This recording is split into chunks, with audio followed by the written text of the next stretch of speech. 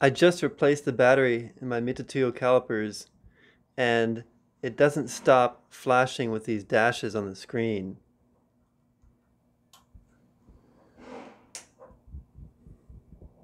It will keep going like this forever, so the way to fix it is to push the origin button and hold it for more than 1 second.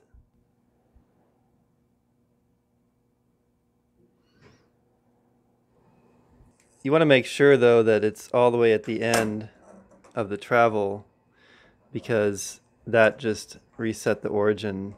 So I'm going to set it again. Pushing it in.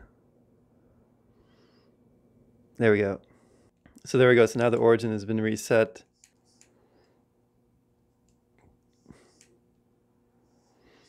And you're ready to go. If you found this video helpful, give it a thumbs up or like it. And please subscribe to see some of my future videos. And see you in the next one.